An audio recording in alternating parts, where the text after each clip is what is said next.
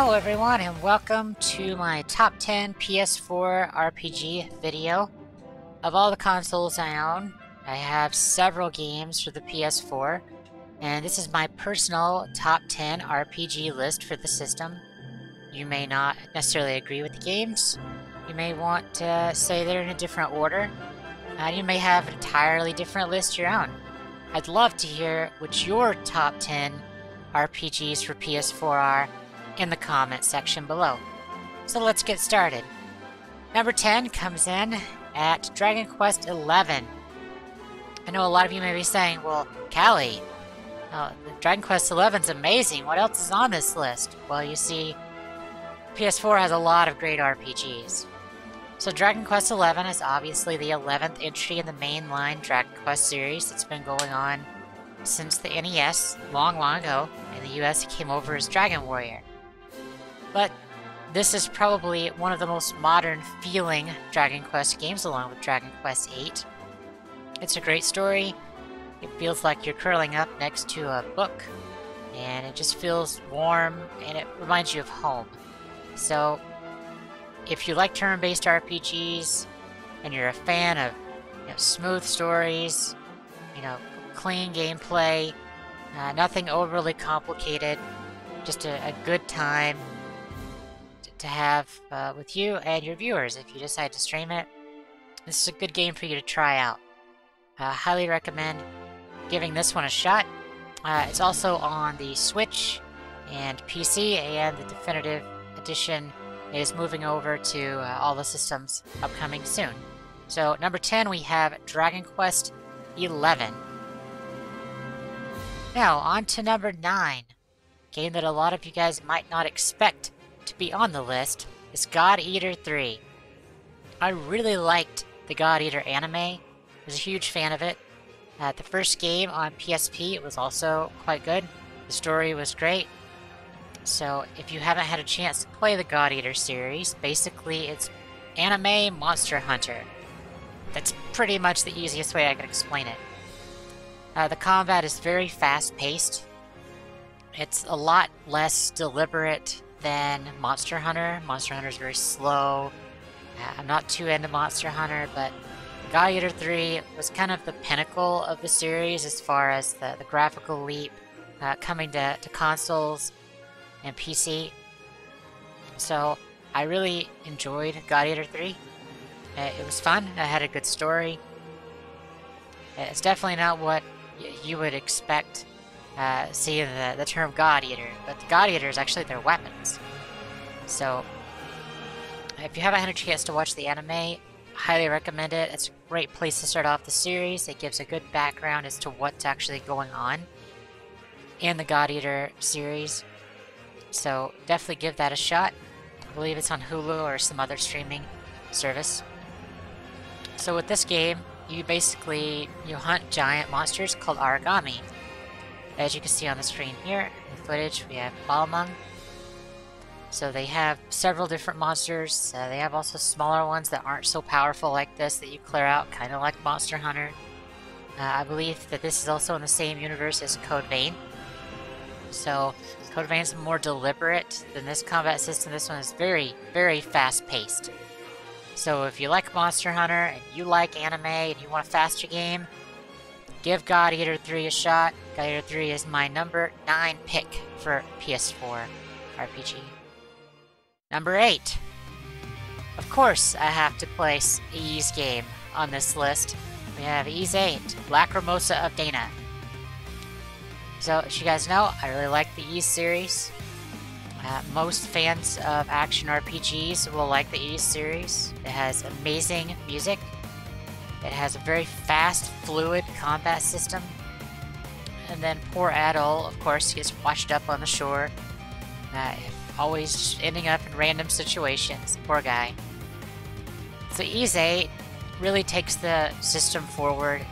It's definitely the most modern of the Ys series. Falcom did a great job on it. As you can see from the footage here of one of the first boss fights, it's very fast-paced, very smooth. As you can tell from my liking God Eater 3, you would assume that I would also like Ys 8.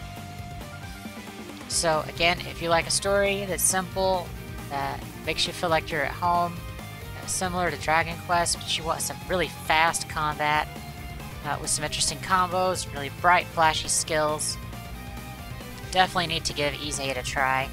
The music's fantastic. I listen to the soundtrack on Spotify occasionally. It's just so good. So if you haven't had a chance to play an Ys game and you have a PS4, this is a game that you absolutely have to pick up. So there's obviously several other Ys games in the series, so I would recommend trying out Ys 7 if you have the option. Also, there's a few other Ys games on the system as well, so give them a shot. So at number 8 we have Ys 8, Lacrimosa of Dana. Now for anyone that's been watching my channel for a while, you're gonna know this next game. Coming in at number 7, we have Ghost of Tsushima. Now for as highly as I've praised this game, you may be surprised that I put Ghost of Tsushima this far back on the list. Well, the combat's amazing, the open world is amazing, all the little side content, the foxes, the graphics, the ambiance to the game, it's amazing. One of the greatest open world RPGs that's ever been created, hands down. However, I mean, I'm only about a third of the way through the game, about 30 hours in, so I haven't beaten it yet, but the story is nowhere near as good as some other open world RPGs. But if you want a good time, you could just pick this game up and just go for hours. It doesn't feel like hours. The side quests really feel like side quests. You get to go and do like haikus. You can write poems based on what you're seeing in nature. You can just ride through the field. You can go, fight the bandits, etc. Help out villagers that are in need of assistance. Go chase down foxes. Do the jumping puzzles with the shrines to get extra equipment. I don't know what else to say about Ghost of Tsushima. It's fantastic. However, the story's a little weak in comparison to some other open world RPGs. But if you're looking for a good time, if you just want to have fun and explore and just get immersed into a world that just feels so alive, I can't recommend that you try any other game first, then Ghost of Tsushima. So coming in at number 7, we have Ghost of Tsushima on PS4. Now, at number 6, we have a game that should need no introduction, Nier Automata. This is the follow-up to the Nier Gestalt on PS3 and Xbox 360, also part of the Drakengard series. This game is absolutely one of the greatest action RPGs I have ever played. It is absolutely phenomenal. So you play as Android 2B, and your partner is 9S. Basically, you're trying to destroy all the robots in the world. And you're an android trying to protect the humans. It's very important to protect the humans. So, there's so much of the story that's just incredible. And the music of this game... I mean, when this game came out, and I saw there was a soundtrack, I bought it almost immediately. The music in this game, the ambiance, everything about it is just fantastic. It was very smooth, the combat's really good, the story is incredibly interesting. There's some amazing cliffhangers throughout the multiple endings that you have to play through to get all the story. And the writing in this game, it's just unlike anything else that you'll ever play. So, if you haven't played Nier Automata, which is available on PS4, Xbox One, and PC, you guys absolutely have to give this game a shot. The graphics may seem a little muted, but there's giant open areas as well. The combat gets very flashy later on. It's Just, this game is so good. You absolutely need to give it a shot. So, again, coming in at number 6, we have Nier Automata for the PS4. Now, coming in at number 5 is probably one of my most anticipated games that I have been kickstarting ever. I kickstarted a lot of games. Bloodstained Ritual of the Night is just so good. It's a great follow-up to Castlevania Symphony of the Night. There were some issues with bugs here and there. There were some problems that could have been improved on. But this game, the music was fantastic. The combat was really good. There's even a chrysogram in the game, late in the game, that you can get. I beat it before they nerfed it long ago when it first came out. And you could just steamroll through anything you wanted with that. If you guys remember the original Castlevania Symphony of the Night, which is one of my top 5 favorite games of... I bet I've beaten that game 6 times. That might be one of my next games that I start streaming. Castlevania Symphony of the Night is incredible, and this is a great follow-up to it. The map is huge. All the different abilities, like some of the other Castlevania games, Aria of Sorrow, things like that, come into play. So you play as Miriam, Shardbinder, Shardbearer, I believe. So there's lots of different skills you get, and weapons, and magic things throughout the game. If you liked Castlevania Symphony of the Night, if you like Metroidvanias, you absolutely have to play this game on PS4. It's also available for the Switch. However, I believe there's frame rate issues with that one, so just be wary. So, coming at number 5, we have Bloodstained Ritual of the Night, one of the greatest RPGs on the PS4. Well, this next game should come as no surprise at all. It was amazing. We've all been waiting for this for years and years, and we finally got it. So, of course, coming at number 4 is Final Fantasy VII Remake Part 1. Final Fantasy VII Remake was... They stayed true to the story very good up until Tetsuya Nomura got his claws in near the end. But, you know, I'm excited to see what they do, because I've played Final Fantasy VII a few times. I've got the gold chocobo, I did all those things. But I'm excited what they do with the story next. I loved this game. Obviously, it's definitely worth playing. It's my number 4 on the system. If you have not played this game, and you like action RPGs, if you just like Final Fantasy, this is the pinnacle of what they try to do with Final Fantasy 15. So you absolutely need to give it a shot. So my number 4 on PS4 RPGs is Final Fantasy VII Remake Part 1. I hope you guys get a chance to play this. Now my number 3 game is the greatest open world RPG that has ever been created and probably will ever be created. That is Horizon Zero Dawn. The story in this game, I would have never been able to predict what happened in that story. The depth of the combat and the story and the world that you are in and all the crafting and everything else. And you just play as this outcast Aloy.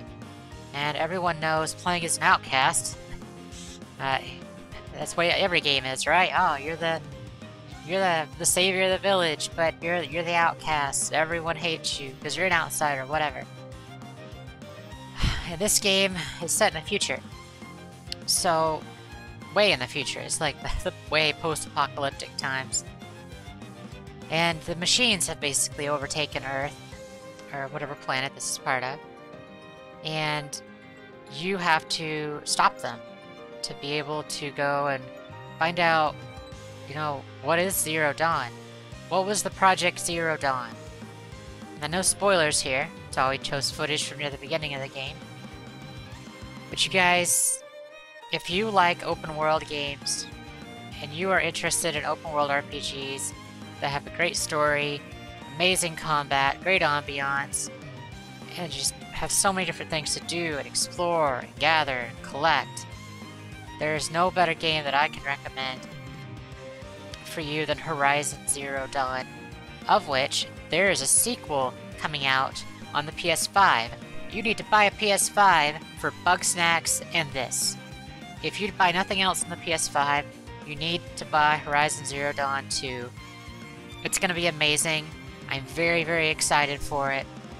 I can't wait.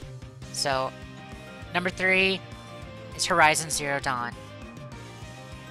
Our number 2, for anyone that knows anything about me, they know I love the Trails of Cold Steel series. This game started off very slow, and I mean that with all due respect to the game. About the first 60 hours of it, yes, 60 hours, you get to play with these other characters. You go back to the school simulation, but this time you're a teacher. And they changed the combat, and everything flows different, and I didn't like what they did to it at first. I was pretty disappointed that I love Trails of Cold Steel 1 and 2. I love 2. Trails of Cold Steel 2 is my favorite Trails game so far. But this game, it picks up really well near the last third of the game, that last fourth of the game. It picks up so much. The story is incredible. All of the wait is worth it. Trails of Cold Steel 4 is going to be absolutely phenomenal, without a doubt. I'm so excited for Trails of Cold Steel 4 later this year. It's going to be amazing. We're going to stream it. But this game, you should not play it unless you played Cold Steel 1 and 2. Realistically, you need to start with Trails in the Sky. Trails in the Sky is good. It did not age super well. The combat's very dated compared to this. I'm a huge fan of Trails of Cold Steel 3's combat. That's probably its best part. It reminds me of Grandia 2, one of my favorite RPGs of all time ever. It's probably my favorite JRPG. So the combat in this game is really what sets it apart for me, and combat is a huge part of RPGs. So if you've played Trails of Cold Steel 1 and 2, and you want a huge, amazing, incredible story, you absolutely have to pick this game up and play it too. It's fantastic. You just need to give it a shot. So, number 2, Legend of Heroes, Trails of Cold Steel 3. And now, for my number 1 game.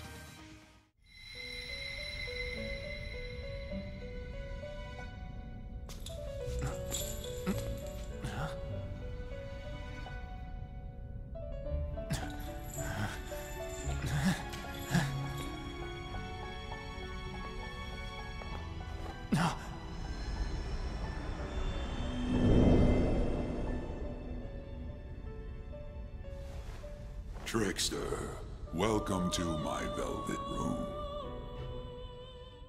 Of course, Persona 5 is the greatest RPG on this system.